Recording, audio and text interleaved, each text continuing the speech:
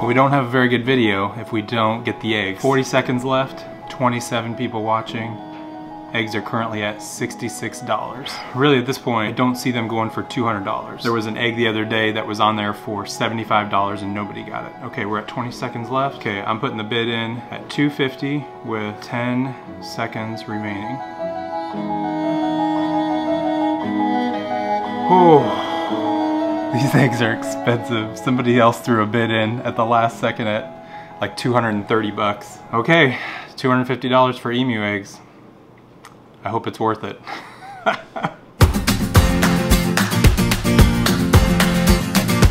All right, we've got a new incubator to take care of these emu eggs. This is our new Ova Easy Advance 100 from Brinzy. I couldn't find anything to incubate emu eggs very easily. There were some reptile style cabinets on Amazon and eBay that were pretty cheap, like $150 to $200, but the reviews on them were pretty bad. So we decided to spend quite a bit more on a good cabinet incubator. So it will take care of the temperature, regulate the humidity, and it would turn the eggs all at the same time, which some of those cheaper ones won't do some of those steps.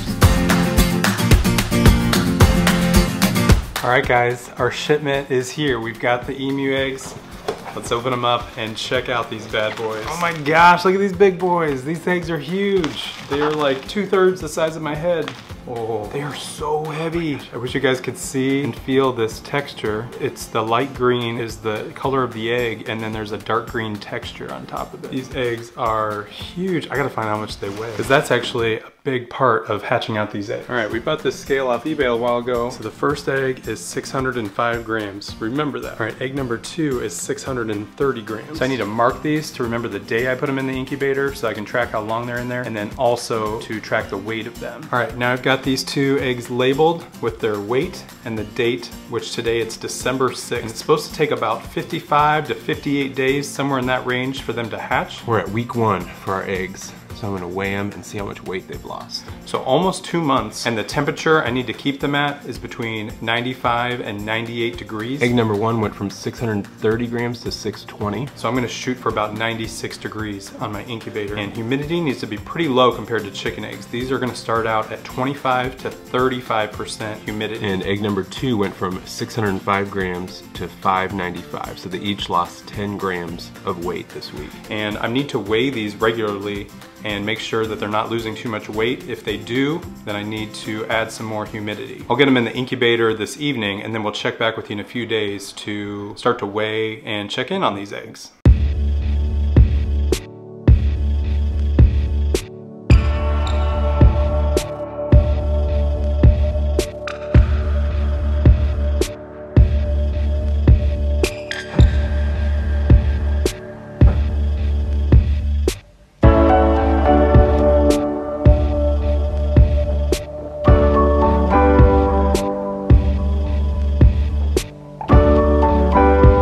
So we are now at 7 weeks.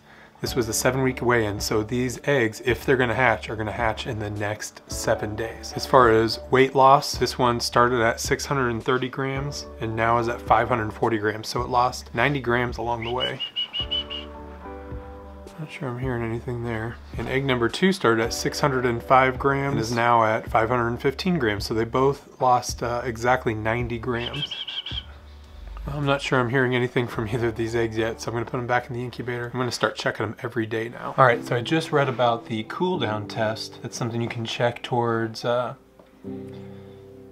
my gosh, I think I just saw this one moving. So the cool down test, you set them out and you can see both ends will get cool if there's nothing inside the egg, and if there is something, you'll feel one end will be warmer than the other. So let's check them out here. I think we might have some movement in one of these though. Okay, this one right here, that's already moved, feels cooler on this end, feels much warmer on this end right here. It feels so much warmer on that side.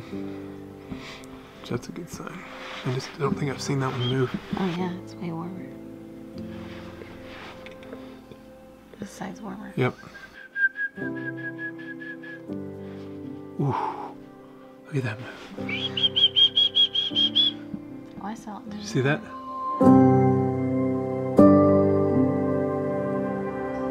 Don't ever open it. Okay. What's this? Water? All right, so we moved the incubator downstairs so we can all watch the hatch. We're at day 49 still, so over the next 7 to 10 days, I'm hoping we'll start to see some activity. I'm not quite sure when I should switch them over from rotating to the hatcher trays. I read for the temperature and humidity I'm using, it's gonna probably take them 55 to 60 days to hatch. So I don't wanna take them off the rotation quite yet.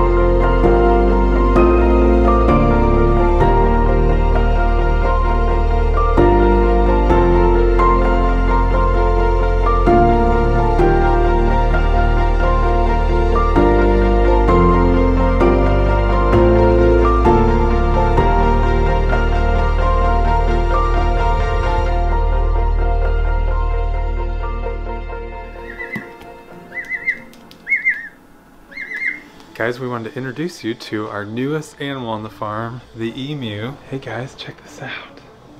It's so cool. Yeah.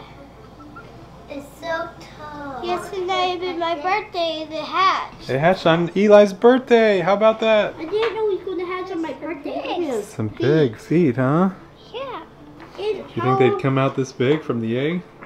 Well, I figured since the eggs was so big, yeah, it would be pretty big, but yeah, it's amazing how big they are. All right, we're on day 55, and the second egg has yet to make any sound, start any pipping, or show me any indication that there's movement or anything going on inside here. All I have to go off of is warmth, where I read that if one end is warmer than the other, that there could be some growth inside, and I definitely sense some warmth on this side. And so I'm gonna have to try to make a safety hole and create some oxygen if there is an emu is actually gonna hatch out of here. So I'm gonna start on this side. There are some other videos that reference this if you're curious about safety holes. I'm not going in anywhere beyond the shell inside, so I'm just gonna be breaking a little hole in here very gently.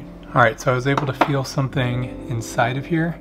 It went in pretty far before I felt anything, and I normally wouldn't have done that because I would have broken the membrane if there was something alive in here, but I didn't hear anything, didn't hear any noise inside, didn't get any movement. It's day 55, there should be definitely some movement going on pretty strong right about now. So I think there's something that grew in here but didn't grow full size. So I'm gonna open up the egg and see what we've got.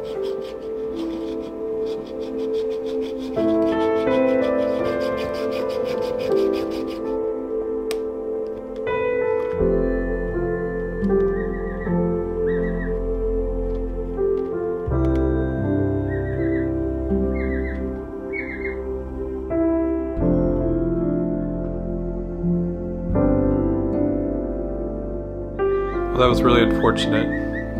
After opening up the egg, the emu definitely developed. Emu made it maybe about 3/4 the way on growth. Sure had a long ways to go, but you can definitely see the structures there. Somewhere in probably the last 15 to 20 days, it couldn't make it because it had a lot left to absorb. We're at day 55, so going another 5 or 10 days. Would anything have happened? No, because it was already gone. But that means this guy's gonna need a buddy. It's not recommended to raise just one emu, so we're gonna have to order a couple more eggs. Make sure we get a mate for this guy.